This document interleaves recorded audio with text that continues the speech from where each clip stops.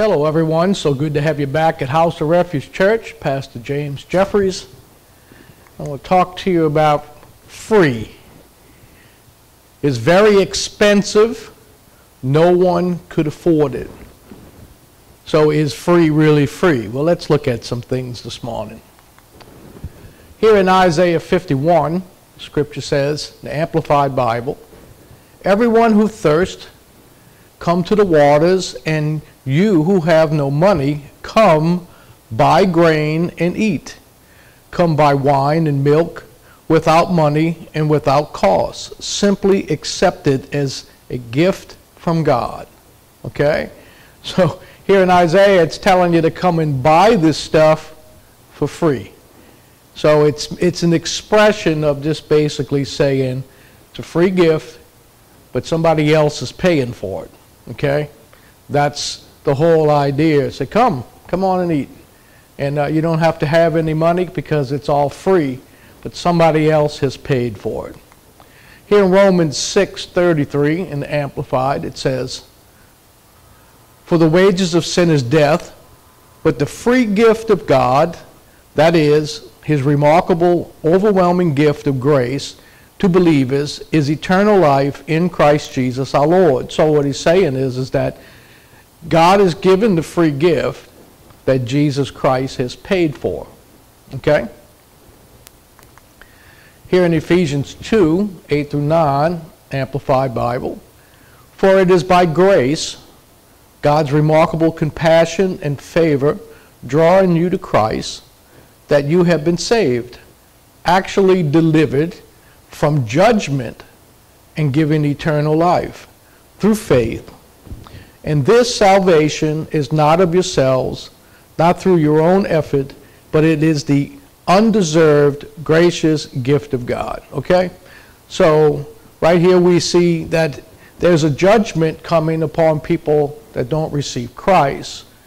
But this grace that God has given us is because we believe that Jesus died for us and we became saved, which is salvation. Okay? And it is remarkable because Jesus paid that price on the cross so that we can now accept what he's done for us because we couldn't do it. We'll explain a little bit more as we get to some other parts. Not as a result of your works, okay? So it's not by any works. You know, reading your Bible through in a year doesn't add to it. Being baptized in water doesn't add to it. Doing sacraments doesn't add to it. Okay? It's the works that Christ has done. He did all the works. He labored, and he walked that walk with the cross on his back and was nailed to the cross and went through all that pain and suffering with being beat with that cat o' nine tails, and all that labor he went through is the works and the only works that God will accept. And us going to do things and say, well, look, I go to church every week and I read my Bible all the time, so I know I'm a good person. I hear people tell me it all the time. Well, this lady here, I know she's in heaven because, boy, she would pray every night and she would do these religious prayers. And, I remember those prayers in my head. She was praying every night. I know she's in heaven. She's a saint. That didn't get her into heaven. What got her into heaven, if she's there, is her faith in Jesus Christ, and then she got that free gift of salvation. Okay? Talk a little more on in just a minute.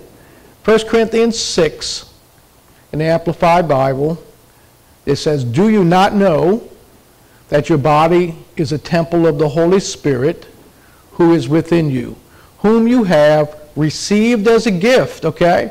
We were given this gift of the Holy Spirit from God, and that you are not your own property. I don't own this body anymore. I don't own my own life because somebody purchased me. You are bought with a price. You are actually purchased with the precious blood of Jesus and made his own. So then, honor and glorify God with your body. So there was a price that was paid. So it's free.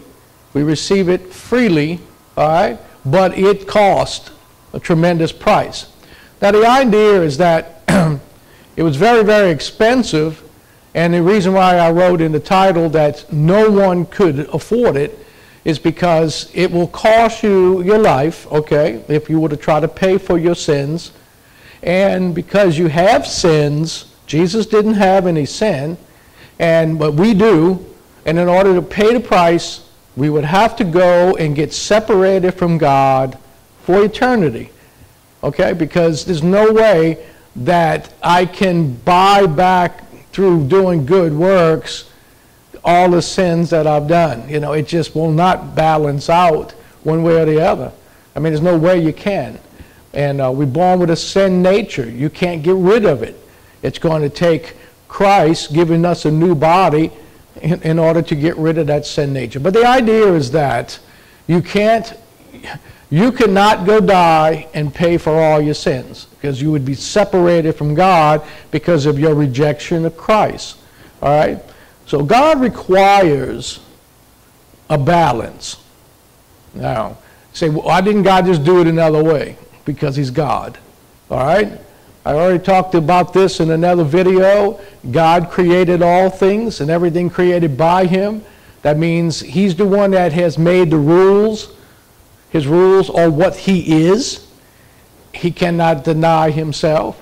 So if he says that we cannot pay for our own sins because we are sinners, we have a sin nature, so the only way we can pay for it is to go to hell, separation from God for eternity.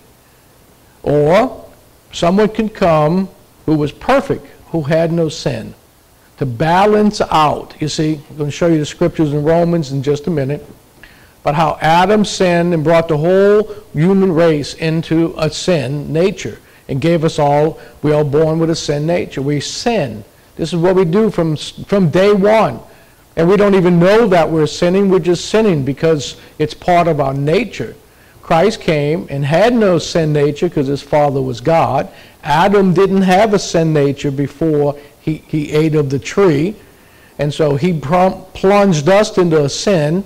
Now Jesus came as the perfect balance of those two, died on the cross, had no sin, took our own sins upon himself. And so now we don't do any works to get saved, except what we do is we believe. We believe by faith that Jesus paid the price. When people in this world reject Christ and they don't want to come to him and they refuse to do it and so forth, well, the only place that they can go is to be separated from God. They don't want Christ, so they're going to be separated from God. And the only place that they can go to where God doesn't go, he can if he wants, but he doesn't, is the place called hell. Sheol in the Bible, in Hades it talks about, and it's all the same place. And eventually into the lake of fire, because they willfully, of their own free will, have rejected Christ. They don't want to trust and believe in him and be a follower of Jesus Christ. So the only place they can go when they die is to be separated from God. Okay? And I already got videos on all of that stuff, but right now I'm just coming to I want people to come to that reality of how much it cost. You couldn't pay it. You know? It's like, you know, I got a few dollars in the bank, all right? And the cost is 1,000 times, 1,000,000 times higher than what I could even pay, all right? And so I don't care how rich a person is. The Bible says, what will it profit a man to gain the whole world and lose his soul? What if he owned the entire world, all the gold and silver and everything precious, the diamonds, the rubies, everything, and you put a price on this world, all right, of the value of every diamond, of every piece of, every ounce of gold and silver and brass and copper and everything else, and say it came to a number, oh man, you just can't even come up with a number. It would be, but yet, it wouldn't be enough to pay for a person's soul. If you say, I own the world, God, I'll give you the whole world and let me come to heaven. You still don't have enough. It's way beyond. Suppose a person owned the whole universe. Imagine what the value of that. It wouldn't be enough. Okay? Because what would be required would be a balance between the one who failed and the one who has come to buy our freedom. Okay? salvation. It has to be that. That would be the only true balance that there is. Now, I put this here because of what I just finished talking about, but the price of an object, no matter what that object is, you go into a store and you want to buy a toaster, okay, blender, whatever, the price of an object is equal to the value of that object, okay? You go in and the object costs $30. Well, that's what they say the value of that object you're buying is. You go buy a car, pay $30,000 for it. They say the car that you're buying is valued at $30,000. You give us $30,000, we give you the car, okay? You pay on time, so forth.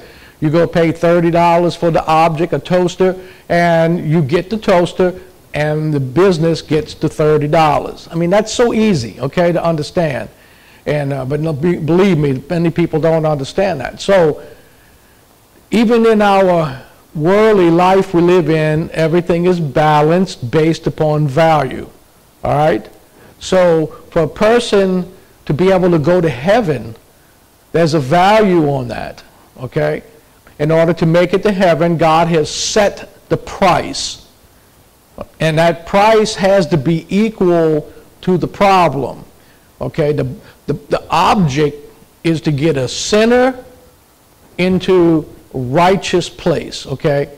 So it takes someone else to do it, someone that would be equal to what that one or that person was before he sinned. So Adam was perfect. He didn't have a sin nature. His father was God. He didn't have a mom and dad. God created him and formed him. So he had no sin nature. He was perfect, and God told him, don't touch the tree of the knowledge of good and evil. And then Eve ate first, nothing happened. Adam ate, everything bad happened. And so it's really, of the two, to balance things out, is one was a sinner and went into sin. The other one was righteous and went into righteousness. We're going to see that right now. I'm going to talk about these scriptures in Romans. Romans 5, 6 through 12. We're going to look at these scriptures, and it says, when we were utterly helpless, in other words, there was no way we could pay the price. We were living in sin. It was an automatic thing. You say, well, I don't think I sin all that much. You'd be surprised how much you sin. Scripture says that anything less than faith is sin. So when you're doubting, when you're fearful, and all of that sin. When you say you have no sin, you're a liar. And we full of sin. We're constantly sinning. All right? Then we get saved, and the Holy Spirit begins to convict us of these sins. So it says, when we were utterly helpless, we had no way to make it to heaven. All right?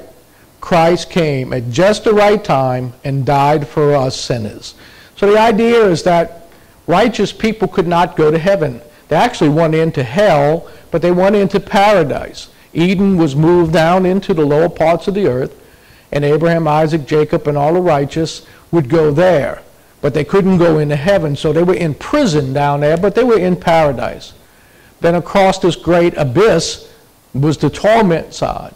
There's a story in Luke 6:16, talks about the rich man, the poor man, and it describes it. Rich man went to the torment side.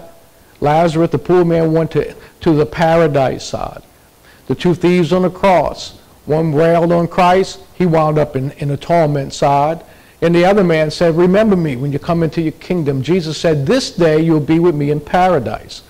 So when Jesus died, that guy was already there, and they both were in paradise. And Jesus did what he did in hell. He didn't suffer. He took the keys of death, hell, and the grave. He preached to the captives. And then he took all those righteous and paradise and came on up and brought them into heaven. Ephesians tells us that he led captivity captive. He took them into heaven, opened the gates of heaven, put his blood on the mercy seat, sat down at the right hand of the Father, and all these righteous are now in heaven with him, and they're in liberty. They're in liberty because they're in heaven. So now when we die, we don't have to go into paradise. Paradise is in heaven now. We go up into heaven. And then later on, our bodies get changed to be and put on incorruption, and we have a body to connect with the new heavens and the new earth, okay? So that's a lot I said. I'm not explaining all of that too much because I just want to talk about this basic truth. So Christ came at just the right time, okay, and brought in the new covenant, and pay the price for the sinners. And it says, now most people would not be willing to die for an unright person, though someone might perhaps be willing to die for a person who is especially good. But God showed his great love for us by sending Christ to die for us while we were still sinners. Okay? So, let's see. It's like this. I was still sinning, and the Holy Spirit's moving upon me, and I realized, about heaven, and I realized I need a Savior, and I realized that I was going to die and go to hell. Holy Spirit makes that known to every person on the planet. He speaks to people in the wee hours of the morning. It says in Job 33, it says that he speaks to them at the wee hours of the morning to turn them from their wicked path. So all through the Word of God, we see that angels are going out and ministering to people and telling them about salvation, giving them dreams. God's giving them dreams and visions. Everybody. Not one person goes to hell accidentally. All right? They either reject those dreams, reject that truth that the angel brings, reject the truth that missionaries bring, and on it goes. Whoever's bringing the truth to them, they reject all of that to believe in their false religion or some other trash, or just want to live in sin. When they die and they have not believed in Christ, well, they'll be separated from God, which would be sending them to hell. But the thought isn't so much hell itself, it's just a place that they are separated from. When a person breaks the law, they wind up in prison. It's a prison, it's a holding place until the white throne judgment, where they will wind up in a lake of fire. But anyway, well, what he's saying here in these scriptures is that hardly will a person die for a stranger. Maybe people do. There are heroes out there that do that. But he's saying how hardly they will do that. But Jesus died for all sinners. Now, because he died for me as a sinner, then now I can turn to Christ and receive that price that was paid. Okay? He paid it with his blood when he died on the cross. And it says, and since we have been made right in God's sight by the blood of Christ, he will certainly save us from God's condemnation. So what he's saying is that there is judgment coming. Okay? No way around it. He's going to judge this world of sin. There is the book of Revelation that talks about the great tribulation that's coming. And the wicked's going to be shook to the core, and yet many will not come to Christ, even with the shaking and with the judgment God's pouring out. But we can escape all of that in the rapture. We can escape all of that if we die before that righteous and go to heaven. We can escape all of that. That's called the condemnation of God, when he condemns the wickedness of this world. He's going to judge every sin. The Bible lists all the sins. You can go read them in Corinthians and other places in the Bible, and you could see who will not go to heaven. And these people have to repent and turn. Yeah, they're still going to be struggling and fighting and fail, but then the Holy Spirit in them will cause them to repent, and they will be broken. They don't want to sin, you see. So on and on that goes. So then in verse 10 it says, for since our friendship with God was restored by the death of his Son, while we were still his enemies, we will certainly be saved through the life of his Son. So in other words, he paid for death. He went into hell, but he went to the good side, took away the keys of death, hell, and the grave. So you don't have to worry about death anymore as you're a Christian. You might die physically, but you won't die spiritually, okay? And then through his life, his resurrection, we too will rise. We will have eternal life because of his life. So he took away death from us. That's spiritual death, separation from Christ, from Christ and God the Father. And that's what spiritual death's about. Physical death is not a big deal. Your physical body dies. And then your spirit and soul stands before the judgment seat of Christ. And if you reject Christ, then you're going into hell. If you receive him as your Lord and Savior, then you'll go into heaven. Okay? So there's going to be that judgment. Not the white throne judgment, it's the judgment seat of Christ that will take place. The two judgments. That one before Christ, he decides whether you're going to heaven or hell.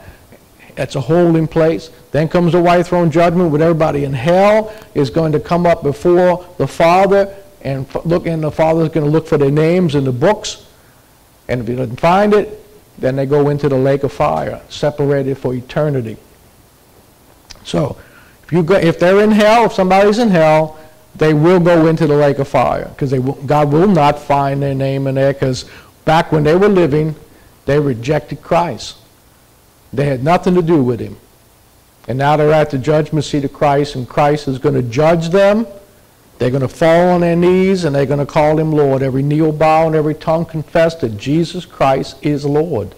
But then they'll be cast into hell because of their rejection of him, because he paid the price. No way that a person can do enough good works to override the bad, sinful works. It's impossible. Okay?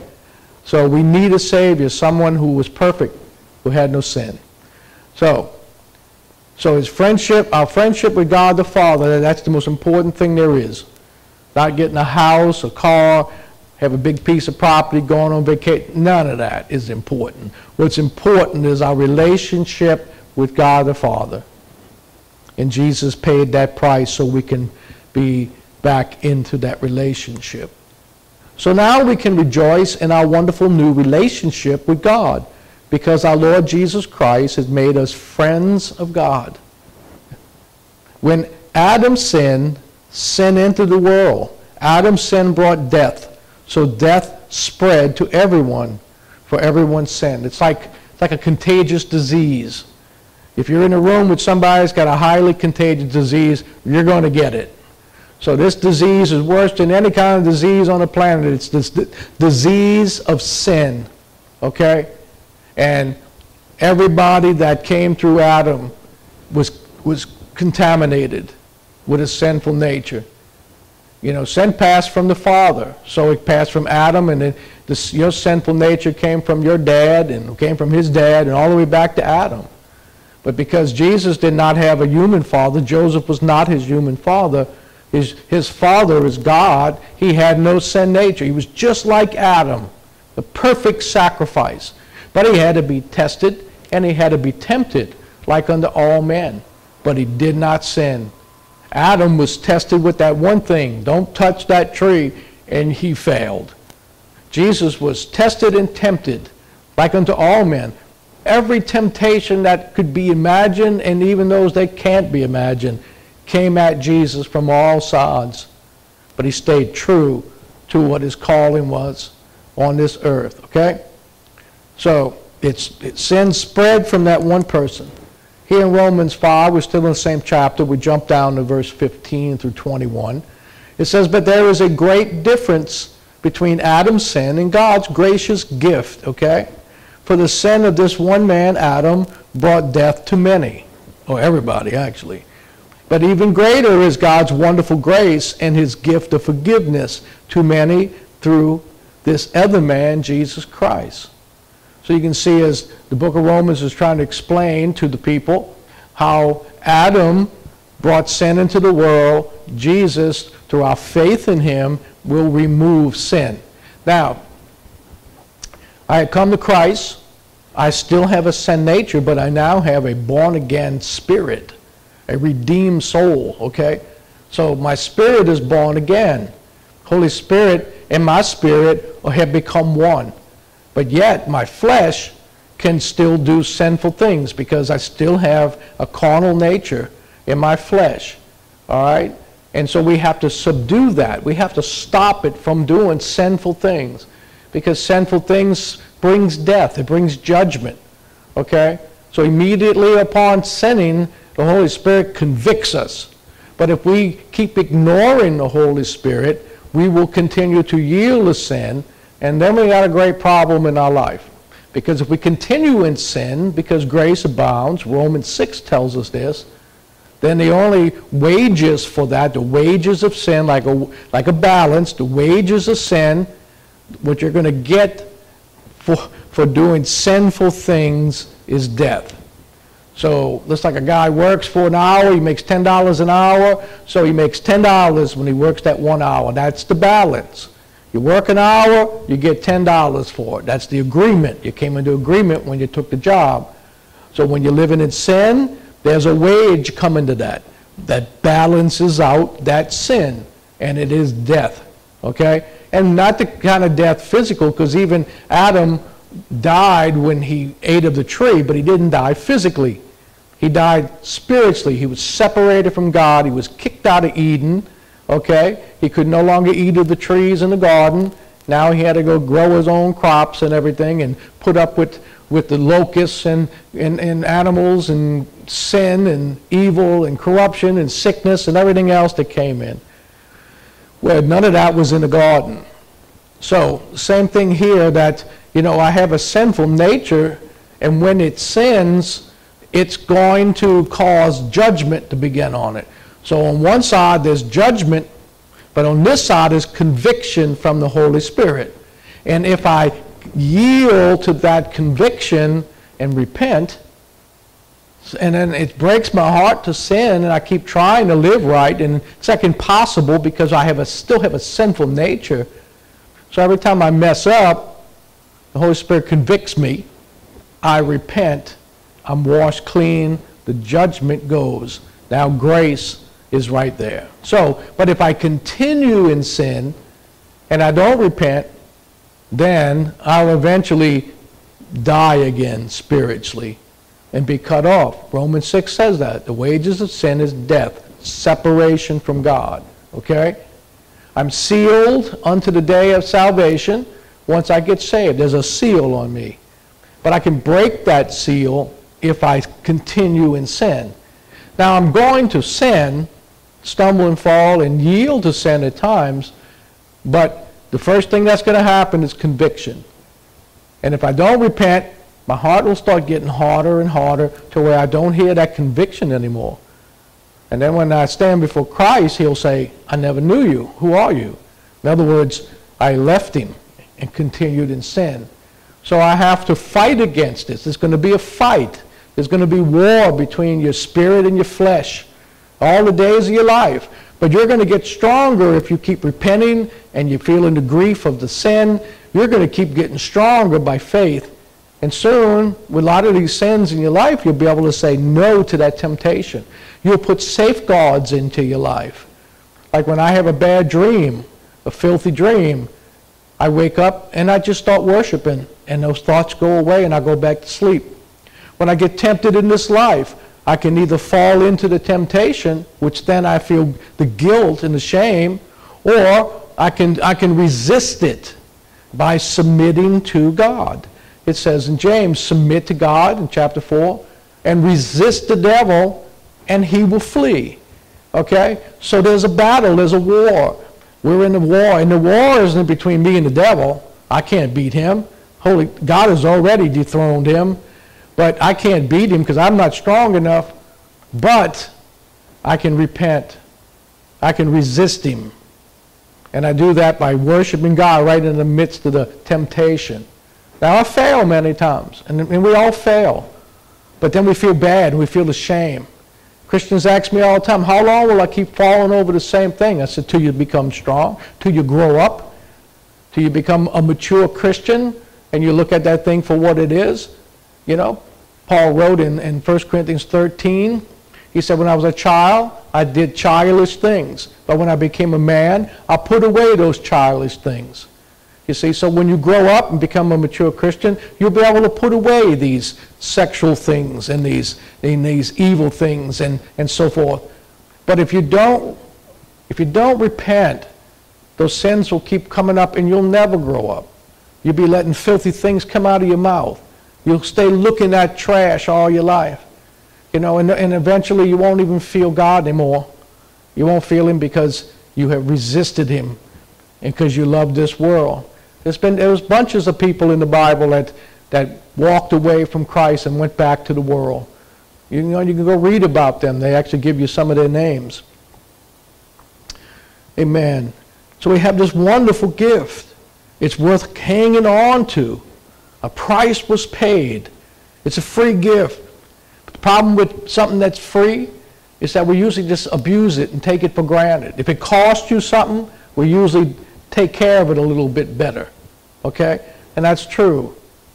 So we have to understand that even though it's a free gift, the free gift that we've been given is life. And that costs a price.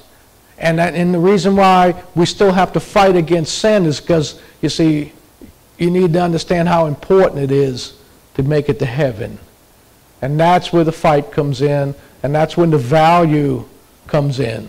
Is heaven valuable to you? Is it worth you fighting your flesh, resisting the devil in order to make it to heaven? Some people say, oh, you're sealed, you won't ever lose your salvation. But you know, you have a free will. Some say, no, you don't have a free will. God owns us. Well, it's all very confusing out there. But I want you to know you do have a free will. You are making choices. When you come to Christ, the Bible says it's better for you not to have come to Christ than he'll come to him and turn away. All right? So, and it says here in 16, and the result of God's gracious gift is very different from the result of that one man's sin. For Adam's sin led to condemnation, but God's free gift leads to our being made right with God, even though we are guilty of many sins. You see, we're still having sin issues, but we come to Christ and it's a free gift. For the sin of this one man, Adam, caused death to rule over many, but even greater is God's wonderful grace and his gift of righteousness. For all who receive it will live in triumph over sin and death through this one man, Jesus Christ. All right?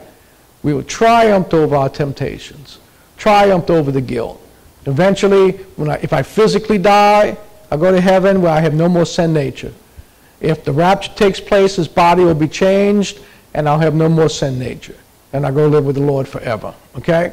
So, through one man, sin came. Through Jesus Christ, salvation came. Yes, Adam's one sin brings condemnation for everyone. But Christ's one act of righteousness brings a right relationship with God and new life for everyone. Because one person disobeyed God, many became sinners, but because one other person obeyed God, many will be made righteous. You can see throughout this chapter and in the book of Romans too, he keeps going back to this. Because it's important that you understand that you didn't earn your salvation. It cost a great price. When we come to Christ, we start coming to the reality of what it cost him to pay for our salvation. And even though we didn't pay for it, but we've been given a mental picture and a heart that understands. Jesus did not have to die on that cross for us. We all could have just been wiped out of existence or all went to hell. But he came and paid for us. That alone makes me fight. When I see what he has done for me, if I rescue somebody from death, that person has got a free gift. I gave him a free gift. I risked my life for them. They don't have to worship me or so forth. But they should try to live a good life because they were rescued, okay? Now, this is a whole bigger picture, that Jesus Christ saved me from eternal damnation. And I should try to live a holy life to please him. He did it. He didn't have to. But he loved us so much that he saved our souls if we believe in him. So important. God's law was given so that all people could see how sinful they were. But as people sinned more and more, God's wonderful grace became more abundant. Okay, so what he's saying, not one sin except for blaspheming the Holy Ghost, which I won't talk about right now. But any sin, even blaspheming God, even Jesus, you can repent and get your sins washed away. All right? So his grace is greater than any sin you could ever commit. People say, you just don't know what I've done. You know, there's murderers out there that people are trying to witness to in prison, and they say, you just don't know what I've done. I say, no, I don't, but God knows what you've done. And you can repent. If you truly repent, you can be forgiven from all of that. You know, so Jesus paid the price for the worst criminal, paid the price for the worst sins imaginable. And all you have to do, and it's very hard for a person that has tremendous sins to really do it. The devils will torment these people and everything, but they can come to Christ. Okay? So just as sin ruled over all people and brought them to death, now God's wonderful grace rules instead, giving us right standing with God and resulting in eternal life through Jesus Christ our Lord. Amen. So, to sum up everything, It's a free gift of God. You couldn't pay for it. You don't have enough money. You don't have enough time. You don't have enough energy. On and on it goes. You just cannot do it. You would have to go into hell and in the lake of fire for eternity. It would take eternity, which never ends, to pay for your rejection of Christ. Okay? So, what do? Well, you humble yourself and receive Jesus Christ as your Lord and Savior. It doesn't take a whole lot. Romans 10:10 says, believe in your heart, confess with your mouth. You don't have to go do anything except believe in your heart. You just say, Lord Jesus, I believe that you paid for my sins. I wasn't worthy of that, but you did. You died on the cross for me. And all I needed to do is to believe that you paid for my sins by faith. And I believe you did. And open up your mouth and say this out loud, as you're praying. And say from your mouth what you believe in your heart. I believe Jesus died for me. I believe he paid for every one of my sins. I believe all my sins is cast as far as the east is from the west. I believe they're never going to be remembered again. I also believe that if I turn away from Christ, all my sins will come back. And this I hope and pray that the Holy Spirit will help me to stay true, convict me of my sins, and help me to stay focused on my salvation. I believe that heaven is a wonderful place, and I want to go there. So I yield and surrender to you, Lord Jesus. Father, help me. Help me to just understand what Jesus went through. I ask this in Jesus' name. Amen.